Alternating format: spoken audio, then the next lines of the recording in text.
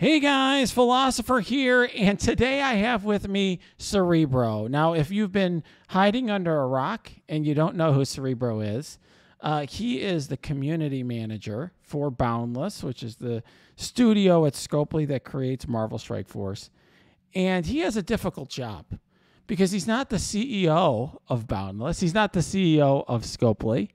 He is a guy who listens to our concerns, who listens to the issues that we raise, and he ultimately does his best to respond to them and to try to take our questions. And I'll just say, as somebody in life who's had to answer a lot of tough questions at times, some of you know I'm a lawyer and I get asked tough questions by judges or in the media or whatever. I know he's got a tough job. And so please keep that in mind when you hear his questions and answers here. He's not always going to have an answer at the top of his head. He doesn't know what I'm going to ask, but I think he hopefully knows that I'm going to try to be fair with him. And I have spent a lot of time gathering questions from the community, and I know this is a time. Yeah, I mean, a lot of questions. We got tons, and I'm going to try to display some of them directly. But I thought as a starting point, I'm showing the blog up here. If people haven't read it, you should. I'll put a link to it in the description of this video. But this was, I think, something we really anticipated. There's a lot of stuff in here. Can you help everyone understand how do you guys see the direction of the game? What are you guys trying to accomplish at a kind of a high level here? Sure. So, I think what we're talking about here is like the vision for the game, right? It's the type of thing that someone like Jason Bender, who's our creative director, is really in charge of managing. And there's a couple of other people as well. But you've got a bunch of different areas of the game, and you kind of try to do your best to make them line up and to make them work with each other. We've got, for example, you get like new features that come out, and then you try and do your best to say like, okay, how does that line up with how we're supporting like a Marvel theatrical release, right? And then like, how does that line up with some other new characters that we have in the pipeline? There's lots of different, like, what you would call tracks for the game, and it's just trying to get them all to line up and trying to make sure that you're giving a good amount of attention to each of those tracks. And I think what happens is when because a lot of the game is like feeling, right? Like a lot of times when you hear feedback from players, it's they don't say like, I necessarily say I think this. A lot of times it's I feel this, right? I feel like we're not getting enough of this resource, or I feel that this is too hard, or what I try and do is I try and take that feedback that the community gives, and then try and quantify it for the team, and try to give them very specific pieces of feedback on how we can move forward. So the vision for the game, it's a thing that all of our departments are always working on, right? We've got the combat pod, which is the character designer guys that you see the most on strike time. We've got our mission designers. There are different pods that work on different new features. You've got our live operations, and so it's a bunch of cooks in this kitchen all trying to work together to make this really awesome gumbo. Yeah, well, one thing I've noticed, I mean, I've seen a trend in the game since I've been playing, I think, 16, 17 months. There's been more of a focus on raiding as an alliance more recently. There's been this focus on, you had Silver Surfer released through the raid milestones. We had the Doom raids, they had Blue ISO released. Now you've got this Teal gear that's going to be released through the raids, obviously generating a lot of controversy. What I thought would be helpful is for people to understand what are you guys trying to accomplish with that? What is your reasoning behind it? Just so people understand what your view is. What is the intention? Yep. Sorry, go ahead. Yeah, what's the goal essentially? What are you trying to? How do you view this changing the game, and what are you trying to accomplish with it? Just so people understand your perspective. Sure. Well, the ultimate goal for just about everything we do is engagement, right? We want to give people a reason to, good reasons to log in and play every day. That's the ultimate goal. I mean, like it's one of the golden rules that our former president of the studio, who's now the chief product officer for Scopely. So that's great. Like he even went higher up into the company so he can help spread this idea around, is let's make games that people want to play every single day. And I think that's a great mission statement, because just about everybody in the studio can use that to what they're doing, right? If we're ever straying from that, if we're ever getting to the point where like, hey, what we're doing is actually getting people away from wanting to log in every day, that's a massive problem, because that really violates our golden rule. So at the highest level, I'd say that's what we want to accomplish. We want to have something that gives people a good reason to log in and play every day. Yeah, one thing that people ask me is, do the devs actually play the game? Are there devs who play Marvel Strike Force, and to what extent? Absolutely. So there's actually so we live on Slack right now. If you guys don't know what Slack is, it's I guess you could kind of crudely think of it as kind of like Skype, but it's a lot easier to have like breakout rooms and conversations with people. So we just live in this Slack universe right now. And we have a bunch of different Slack channels dedicated to like all the different parts of the game. One of these Slack channels we have is for some of the high level players in the game. So there's like almost 30 people in this chat of devs where we are, what you would consider to be high level players. So yeah, we absolutely play the game. I think what happens is there's a perception that, and a lot of it's true, is like, we don't play the game the way that some players do. And I'll give you a good example of this is, when we first announced that we were adding ISO 8 requirements to Doom Raid, one of the things that players came back with is, oh man, they're trying to break up this awesome strategy that we came up with of trying to send everybody just up a middle lane. Right? Instead of having everybody having individual lanes, we send everybody up a middle lane, and that's how we can do this. They're trying to break that up. We actually didn't know people were doing this. And that probably doesn't help our case of like, oh, well, you don't play the game. It's like, no, it's not that we don't play the game. It's just that we are not always playing it exactly the same way that you are. So, because there's different strategies and stuff for the game, right? Like that's one of the reasons why there are so many different content creators, and you get guys who have like differences of opinion say, hey, I'm playing this game this way and I'm doing really well. And then you have somebody else that comes in and says, well, actually I'm doing it this way and I think that my way is better than your way.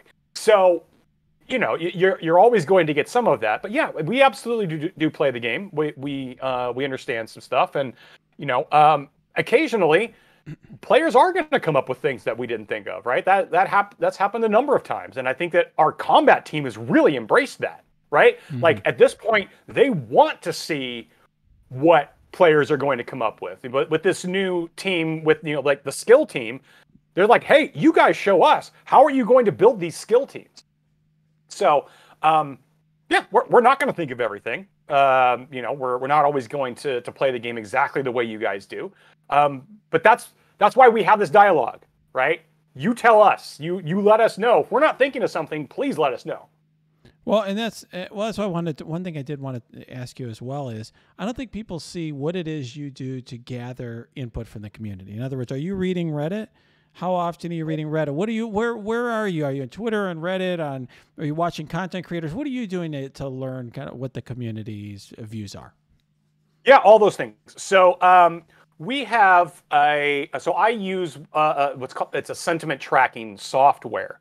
So it's a platform. So it pulls in comments from Reddit, Facebook, Twitter, Discord server, Instagram, and what it does is it's a really easy way for me to log in every day and see kind of what the big topics are. It takes all that stuff and then puts it in one place, and then also tries to, it creates like word clouds out of it, right? Like, so what are the characters that people are talking about the most?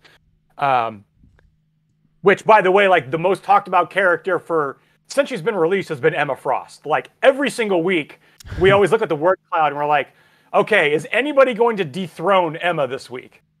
Which is really hard to do. And, it looks at sentiment. And so like, hey, these are the things that people say is good. This is great. They're thanking us for. And they say like, this is bad. This is terrible. This is not working. Right. And so I can click on all of those word clouds, those things in word clouds. If someone says like, not working. Oh, I'm going to click on this and it'll show me a list of all the things that people have said of like how things are not working in the game. So, even if I'm not interacting all the time, I guarantee you that we're reading it. And then what I have to do is I take all that feedback and I have to prioritize it with the team, right? Because if I go to the team and say, here's 50 things that the community has to say, they're like, okay, we don't know what to do with this, right? Like I have to look at that and be like, okay, here are the 5 most important things that were said last week that we should really discuss and talk about and see what we can do things about. Yeah, I think that's probably a good kind of overview of how that feedback loop works. And then what comes out of those conversations that ends up in our Friday blogs, right? So that, and sometimes the Friday blogs have a lot of interesting stuff. Sometimes it's just here's the blitzes that are coming next week. But if you guys read those every Friday at 2:00, that's really where we want to make sure that the outcomes of those conversations are made known to the players. Yeah, I think that I hear you. I wanted people to see that because I see some of what you're doing, and some people don't. So I want everyone to see. So one question I actually have put up here that I thought would be, and I'll try to blow it up. It's too small, right? So I'll read it to you. It was from a member of the community. Can you ask if they've considered it all, essentially putting in, he says training mats, but he means ability mats. This is actually a new player problem, a mid-game player problem, and I'm trying to highlight issues that relate to everybody in the community. He's saying T2s, which are the blue ability mats, only drop at Ultima 6. Is there any harm in adding T2s to U7? For example, in other words, some of the blue ability mats to the later raids. This is actually a big problem right now for mid-game players. Interesting. I didn't realize that T2s were such a big problem. There very much are. There are definitely things that we don't want to be problems, right? I don't know that if this is one of them, but I will write it down right now. Yeah, it's essentially they're actually buying them in the store. They're actually mid-game players are like buying for gold T2s because they're running out of blue because they've moved to U7. They don't get them anymore.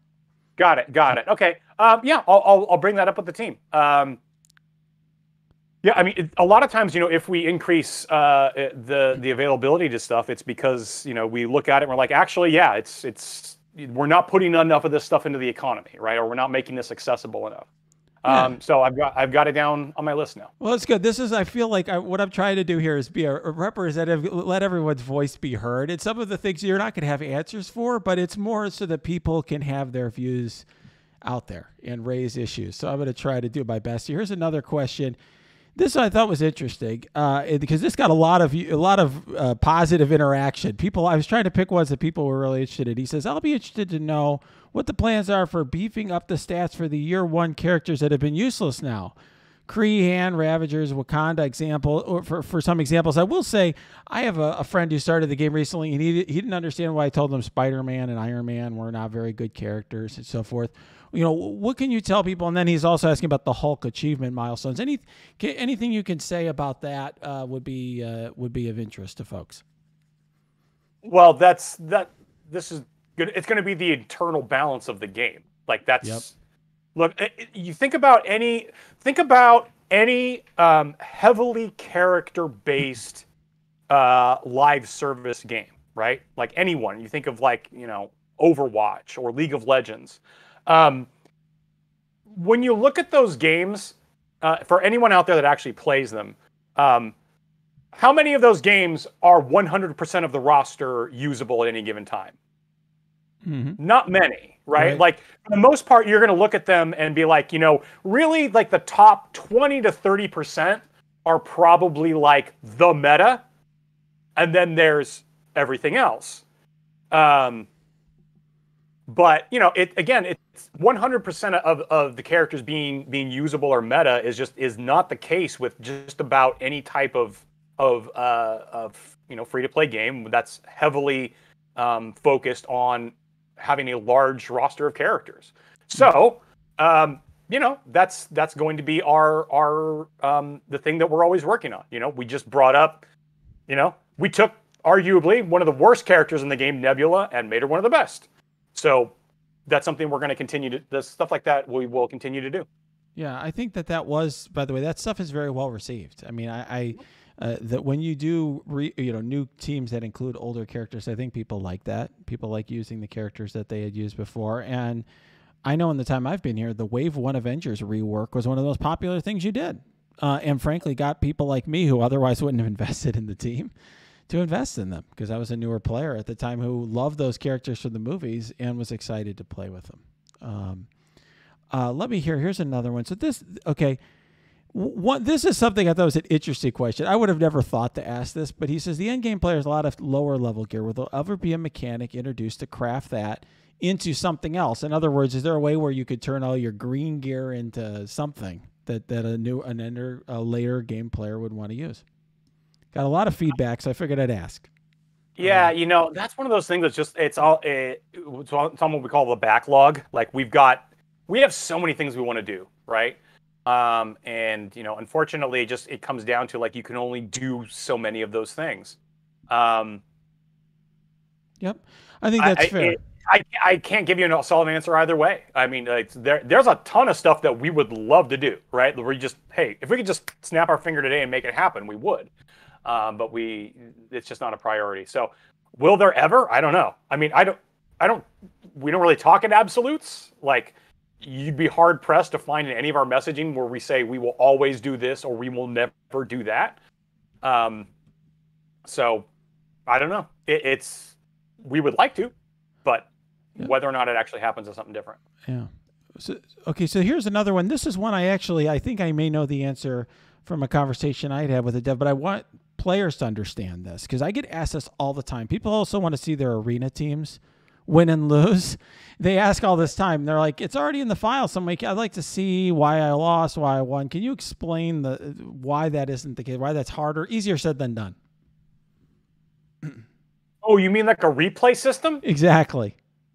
I think that is that when I talk about our backlog of things we want to do, that one is definitely something that's higher up on the list, right? We do want to have replay systems. We know that's something that other games that are kind of in a similar genre have, and it's something we want to do.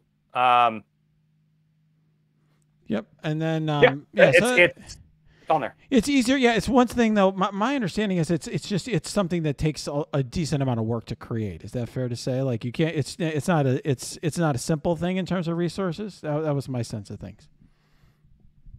Sure. I'll ask a couple. I can answer a couple of things from the chat too. Somebody asked why the 40 saved teams is gated to a level. It's just the way the game was made. It was the easiest way for us to give players more levels is to tie it to a level increase.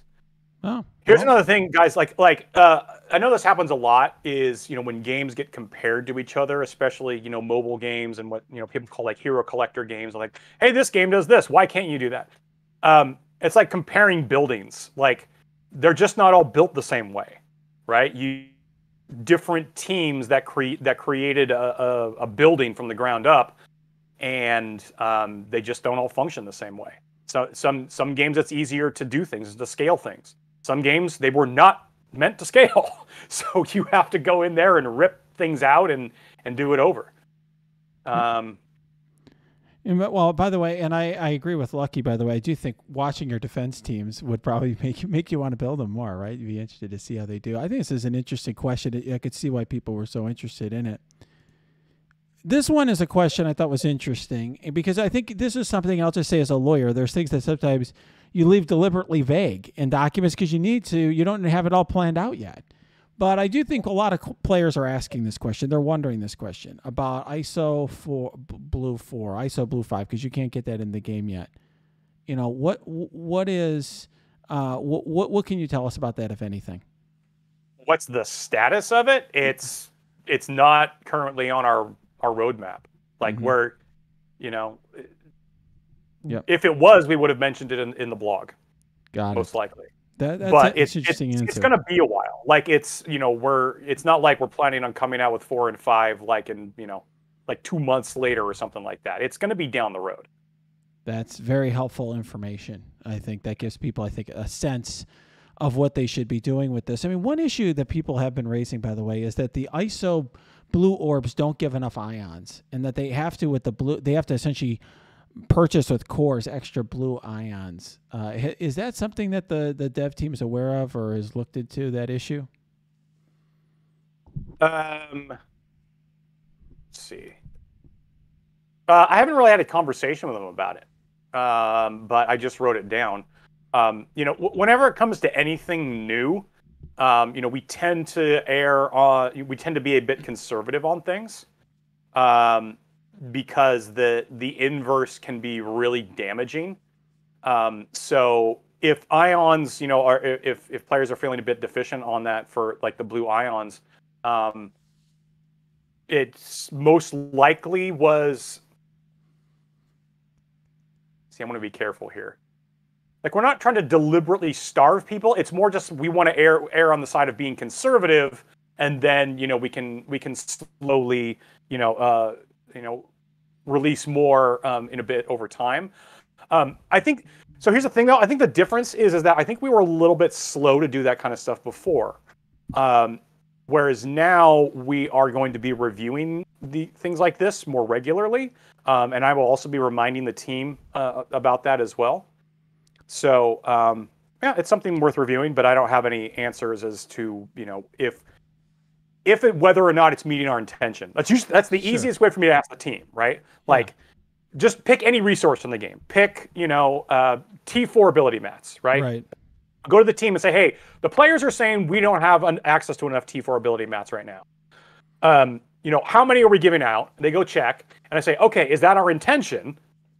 And they say, no, that's actually a bit low. We could give out some more. I'm like, perfect. Then we're agreed. We can give out some more, because we're not giving out as much as we intend to do. Mm-hmm. So the intention is really a big deal. What we intend for things to happen, and that's why you'll see that word used a lot. Is things either working are intended or they're not. Because if they're not, that's a bug, right? Even if technically it's working properly, if things are not working the way that we designed it to do, that's a bug, and we need to fix it. Yeah, I will say, I mean, what I've seen is essentially you end up having enough ISO pieces to upgrade, but you constantly run out of ions right now, just in terms of the numbers. But I appreciate, by the way, everyone should understand, Cerebro is not going to have answers to all of our questions right now. The point of this is to get them in front of him, and we're putting these issues in front of the devs. He doesn't know the questions in advance, so you can't expect him to have answers. So that's the thing. This is a good feedback session. I'm writing down a number of these things to ensure that I talk to the team about it. So yeah, exactly. While I don't have answers for everything, I will certainly try to go get them. Yeah, one thing that somebody said in the chat is a constant feedback I get, and I've seen this as a player as well, is that I think people are frustrated with the blue orbs in that there's an RNG element to them. In other words, let's say I want to focus on blaster, I still get some other classes that are not blaster in those ions or in those orbs, and then you'll sometimes be in a situation where you have 2 of one piece and 100 of another, that sort of thing. I think people are, for what it's worth, just one piece of feedback I will give you as somebody who gets a lot of feedback from the community is people are frustrated with that. People are frustrated with an RNG element to that, and they would prefer to be able to when they get the blue ISO from Doom Raids, to at least to have more control over the pieces that they get, for what it's worth. I now that is feedback that I have seen. I haven't had a chance to have a conversation with the team about it, but it's one of the topics I already had on my list in regards to the 2021 second half preview blog. So whenever we put out stuff like that, that's when I go to my sentiment tracking software, my social listening software, and I get a bunch of that stuff and I take it to the team and say, all right, here are the things that people like. Here are the things they didn't like. Let's discuss the things they didn't like. And here's the reasons why they didn't like it, why they're feeling, frustrated about these things. So, yeah. I do play the game, the Chuck Star. I've got my account is 9.6 million TCP. Well, there you go. All right, let's get another one. So this is the thing. Somebody was asking a chat about gold. So that was a research you mentioned. I had a lot of comments about gold. Here is an example. Okay, and this guy's asking for a gold blitz, and of course everyone, you can see the reactions. He's like, "Could we have a gold blitz weekly?" People are concerned about the amount of gold. Now the level cap increase is gonna get increased amount of gold. I know you mentioned kind of working as intended, or if it's the amount. Is this the amount of gold that the developers intend? Can you give us anything more specific than was in the roadmap about that? No, that we have that high level goal of increasing it by up to 8 million per month, and that's what we're doing for now. We will see how things go with the level increase, and we want to make sure that the level progression feels good, and if it doesn't feel good, then we'll look at it again. Okay. And that's all people. But again, we're usually going to err a little bit on the side of being conservative.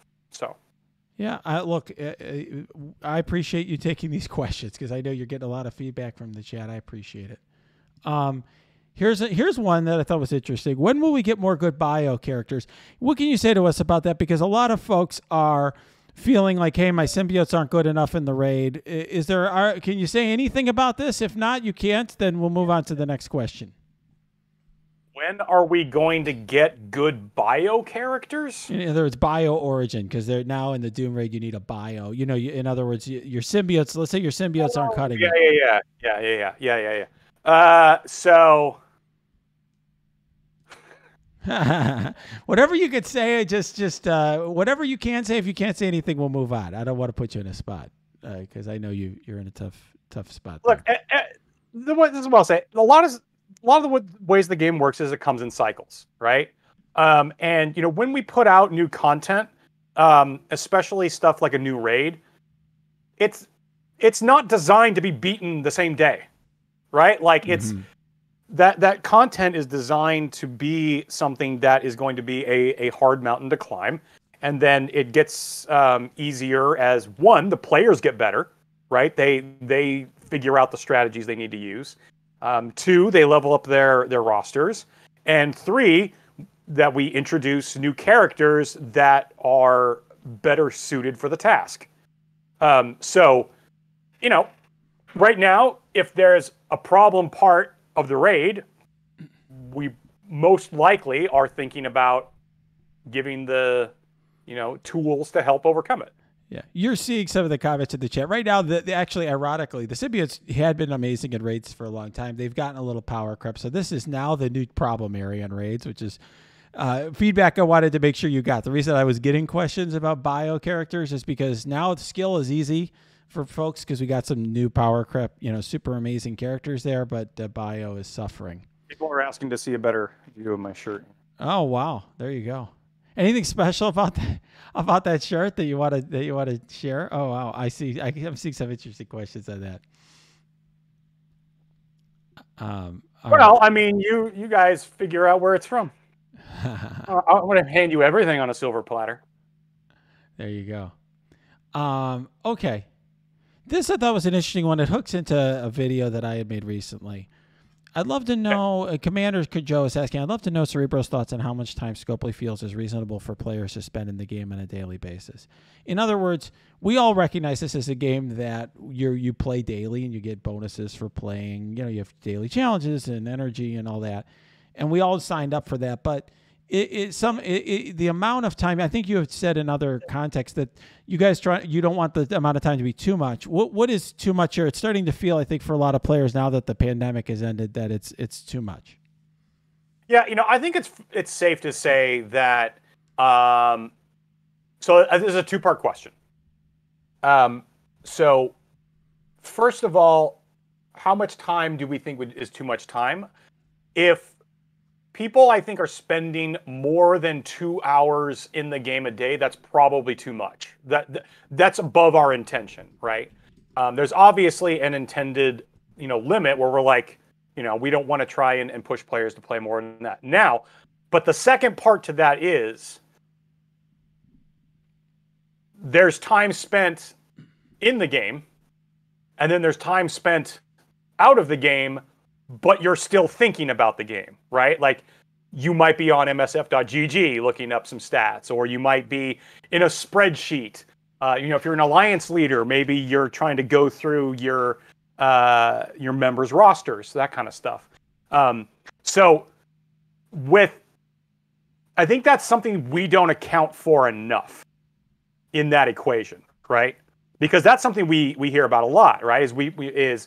We've talked with players before about how much time they're spending in the game, and they're like, well, yeah, I spend less than 2 hours in the game, but then I also spend, like another hour outside of the, not actually physically playing the game, but thinking about the game or doing something related to the game, outside of it.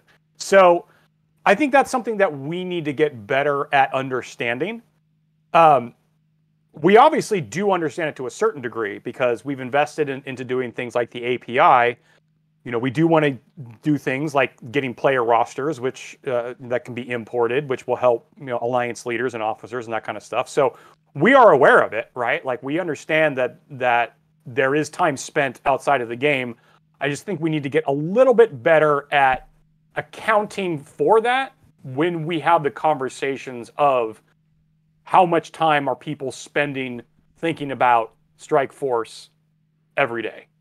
Yeah. And the important thing here is like, it's not just the time spent. It's like trying to, what I care about is helping to make it part of people's, how does it fit into their daily life, right? Like I got a bunch of things that I'm interested in, outside of Strike Force, I love Magic the Gathering, as you can see by that, big uncut sheet back there.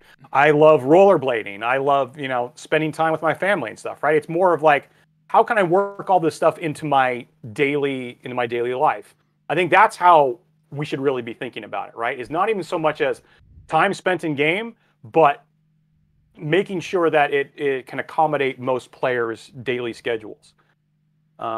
I think that's so important, by the way. That what you just said, Cerebro, I think is so important. I'll just say this as a player and speaking for a lot of players, is that the hardest thing at the game, like right now, I'm going to miss my arena payout because I'm interviewing you. Okay, it's going to come very soon, and I'm not going to get. I've disrupted your daily life. That's fine, but my point is, it shouldn't be right. It should not, at least a lot of players will feel like you'll get it. I'll try to get to some of those questions. I'm trying my best to get to everyone's questions here, but I do think there is an element to which, whether it's war or raids or arena, I think that being able to choose when you could do it, I think would help players. And the other thing, somebody was saying here, I'm sure you saw some of the comments in chat where people are like, I spent 4 hours, I spent 5 hours, I spent this.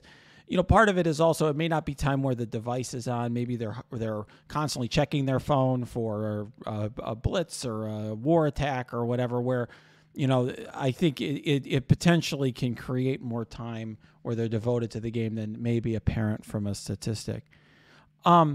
Let me. I'm gonna get one thing that somebody asked in the chat that I do think I want to raise to you and see if you have any comment on is, somebody asked about people leaving the game. Content creators have talked about it. Mobile Gamer and I had a video today, and he talked about it. The numbers are down and on Twitch and on YouTube, and we're having less folks there. Is this something you're seeing on your end? Is this a concern of yours? And is there anything you want to say to players about who are concerned about some of their friends leaving the game? Sure. It's absolutely a thing. This is something that has happened, especially over the month of May. We did see, some drop off on a number of things, but caveat that happened across the industry. As people got their vaccinations and, a number of people got to, return to their daily lives, they simply don't have either the time to spend or, yeah, I get it. The bandwidth, they just, for example, like, when we're working, it takes me probably a solid 45 minutes to drive to work. Well, that's an hour and a half of my day, right? If right now I've got an hour and a half, but now all of a sudden I have to go back to the office, well, I just lost that hour and a half I have every day now. So, yeah, it absolutely has happened, and it's been industry wide. It's not just it's happened with a lot of things. Is it a concern? Of course it's a concern. Absolutely it's a concern. Whenever you see numbers drop on anything, like the team comes together and like, okay, we need to identify what happened here. What can we do to try and curb this? But it's not like we're lower than like pre-pandemic levels, right? It's more like you saw a huge rise when the pandemic started, and you saw a drop off when a number of people now have been able to get their shots, and the states have opened up. California, we can go back inside for most places now. Those two things were in lockstep with each other. Yeah. So one thing people ask about in the chat that I don't know if you're able to answer is whether or not the team is aware of or doing anything regarding our locking in arena, locking out players in arena. Is there anything you're able to say about that? If not, I understand. Yep, that's coming in the next patch. Whoa, news! We're breaking news here today. Okay. We haven't discussed it yet because we don't want to advertise, right? Look, whenever it comes to any type of like exploit, right? It's always tricky because it's like, yes, we want to address this. We do want players to know that we're aware of it, but if we message out about it, then that kind of raises the level of awareness, and then there are people that will try to take advantage while it still exists. So that's why we haven't talked about it. But you've probably seen it. We put it on the Envoy Discord server, right? We put this out and said, hey, here's what we're planning on doing. Do you guys think this will be sufficient? And the feedback came back that this is going to be good. So for the people that are here on your stream that are the most well-informed people that are probably already aware of it, yes, I'll tell you guys right now, it's we have a fix. It's just we need a new version to come out before that new code is implemented. Wow. All right. Well, there you go. I got a few other ones here. I'm going to try to get to questions. I know there's been a lot of questions in the chat. I'm trying to get ones here. This is a question I said is one thing that the stakes have now been raised for alliances with the Teal gear.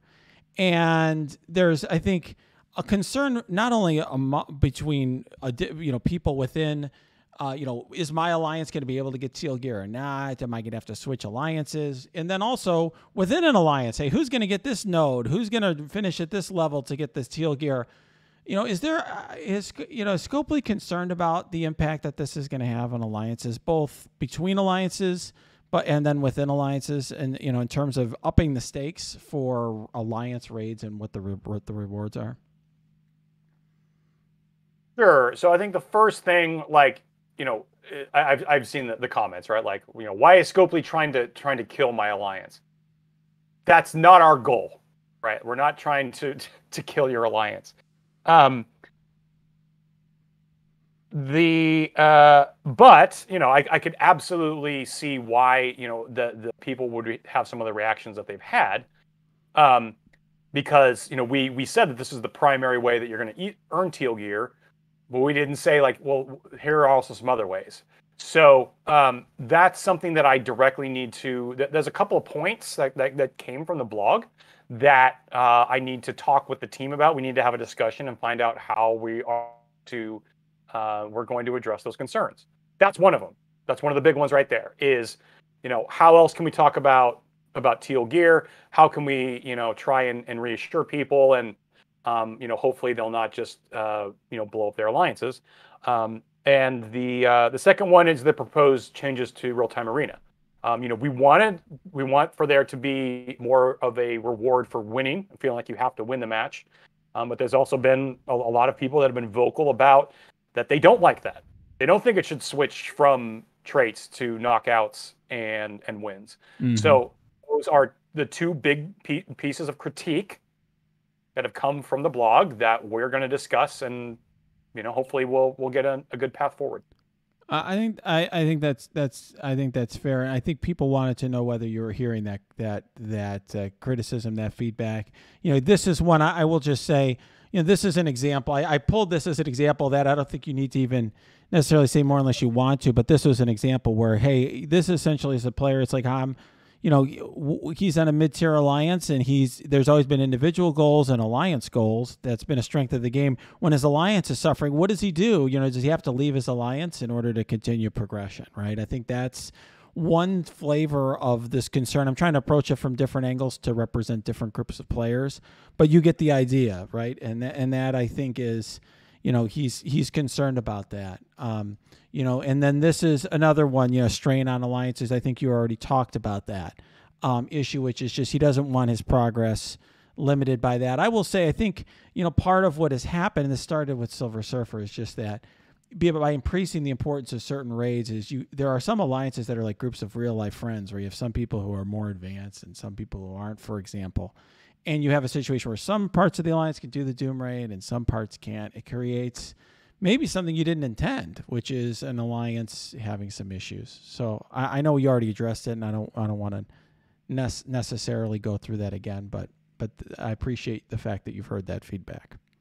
Yeah, I got to get a number of people, in a chat to discuss this. So, I promise you it will be discussed. I just don't have any further details or answers right now. I appreciate it. By the way, everyone has to understand, if he doesn't know the questions, and frankly, it's a difficult job to be taking these rapid fire things. I appreciate you doing that. I only have two more queued up, so let me go through those. So one thing is, it would, and then, okay, so I think this is really along the same lines. I want to reach this a lot because I got so many comments along these lines. One thing I will just say is, feedback I will give you is that one thing that is jarring to players right now is a new player can get through DD2, DD3, DD4 and kind of blow through those with orange gear. And now they're kind of like that. Then it's something like, okay, now what do I do? Right now I hit a wall, and it's a bit of an adjustment. And now, okay, now I need Teal gear. I've got to join Alliance that does Doom raids and so on and so forth. And maybe that's what the game intends, but it's definitely a shift. And I think the way the players view this is, they're concerned about now being in a spot where they need to have a competitive alliance in order to progress. So I appreciate you acknowledging that concern and getting folks together on that. The last thing that I was going to raise is, and this is, I thought, kind of a fun question because I never considered this. This guy had some good questions. Now I realize, I didn't even realize I was picking out questions I thought were interesting. I got a couple from the same guy. But he says he wants to know, is DD5 the end of the road? Because Dormammu is the big bad of Dark Dimension. Is this the end? Is this the end of Dark Dimension? That's what he wants to know. It's highly unlikely that this is the end of Dark Dimension. But, I can tell you that we've also got some ideas on, and again, these are just ideas on, how we might mix up Dark Dimension in the future. I don't think we want to get to Dark Dimension 10 and have it be the same experience. So, I think that this will be an important chapter in the Dark Dimension feature. But is it the last one we'll ever see? No, probably not. Unlikely. So, well, I will just say to you guys, I'm saying this to you specifically, Cerebro. I really appreciate you taking the time to come on here and answer my questions. And really, you could tell they weren't mine; they were the community's. I put a lot of time into trying to curate and come up with questions from the community. You didn't know the questions. You didn't really know. You were put on the spot live on stream and getting everyone's feedback in real time. It's not an easy thing to do. And I appreciate it. And I hope I speak for other people in the community who appreciate that as well. Yeah. Again, I love hearing feedback. There's definitely sometimes, where people like tell me about things like, how do you not know about this? I'm like, look, I don't know about 100% of everything that goes on. I just don't. That's why I need you guys to tell me. So keep giving me your feedback. And I'll keep discussing it with the team, and we will keep reporting back through those Friday blogs for a good chunk, like just as a dependable, like, hey, can we get answers to our questions? We're going to try and answer as many questions as we can every Friday. Well, thanks a lot. I appreciate it. I appreciate your time. Thank you very much. And if you're watching this on YouTube, you can go to my Discord, give us your comments there. If you have comments, concerns, you have issues you want raised, I will try to raise additional issues to Cerebro that you think that I missed. I did my best to represent your views, but I couldn't cover everything in any kind of reasonable time period. So thanks again, Cerebro. All right. Thanks a lot, guys. Really appreciate you having me on.